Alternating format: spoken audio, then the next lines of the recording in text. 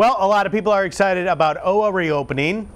Lots of folks getting excited, too, about talking about the Saenger Theater coming back. We have Mary Lee Gay here to tell us all about it. Mary Lee, great to see you. Good to see you. So it's been a challenge for a lot of businesses, a lot of venues out there. Tell us what this has all been like for the Saenger. It is. I mean, we know everybody's having a tough time, but unfortunately, the concert industry was one of the first industries to be affected, and we're going to be one of the last to kind of come back, at least the way we were.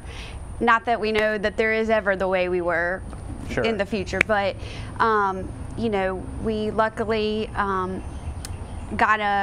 with the new orders, KIV allowed concert venues and entertainment venues like ours to reopen at 50%, but that's still tough. That's still a really hard thing to do with, you know, what we do.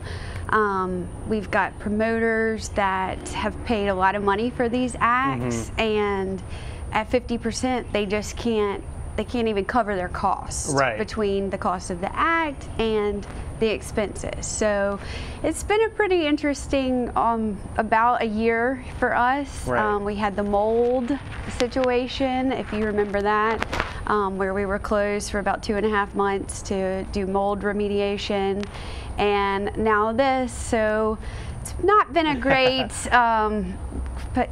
past year for us. Yeah, taking a look at some of the work you've done during the mold remediation there. So yeah, not a great time. But the good news is the Saenger has always been part of the fabric of downtown Mobile, integral to the community, and people absolutely love it. So sticking with y'all through these hard times and wondering what is next for the Saenger. So what does it look like in the months coming ahead for y'all? So we're kind of in limbo until we get the next orders, because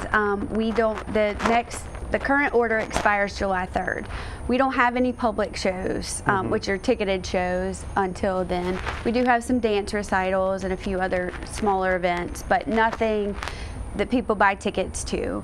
So we're kind of waiting to see. Hopefully, you know, we've got our fingers crossed that everything goes well. People, you know, we start to see the numbers come down with coronavirus, obviously because we want people to be healthy, but that will help, hopefully, us to be able to increase our numbers. Yeah, and we won't get into all of it, but I'm seeing here on the information that y'all passed along, you're taking all the steps, PPE for employees, advanced cleaning, all that kind of stuff. So you're doing all of that. We're prepping for all of that. Prepping for all of that. Yes. So in terms of the shows that you're scheduling, if everything goes well, are there anything that folks can start to keep an eye on and hope that it works out at this point?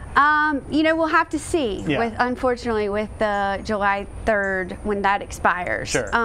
You know, like I said, if hopefully it's going to go up, the occupancy, and that will allow us to have talks with our promoters and make sure that they can take the risk, because they're hurting badly, and we've got to make sure that we can do that safely, and then also work with Ticketmaster to make sure we can seat people safely and get enough people in there to make money for the promoters, because that's what they want, obviously. But our fingers are crossed. Everybody that we've got on our schedule really wants to make this happen. We've moved some of our shows multiple times, and we feel like we'll continue to just keep pushing those back if we need to. We're going to do everything we can not to cancel them. We've also got a lot of shows on hold that for both the fall and 2021 that we're just kind of waiting to see, and hopefully once we get moving in the right direction, we'll be able to start scheduling those and confirming them and announcing those. But when the Saenger comes back, the people need to come back. We need the community support to keep the Saenger going. Absolutely. And not only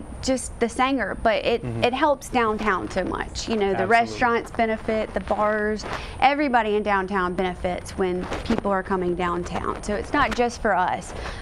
It's for everybody, our neighbors as well. So if you can come to a show, we ask you to. We are going to try to do, even if we stay at the 50% occupancy, we are going to try to do our summer movie series, which we do every year. And we're cautiously optimistic that that will start on July 19th. So, all right, so we'll keep an eye out for that. We'll keep an eye out for all the future things coming up at the Saenger. We'll have Mary Lee here keeping us informed all along the way. Thank you so much for giving us the update today. Thanks for having me. We appreciate it. We'll put a link to all their information so you can keep tabs on it online as well. Chelsea?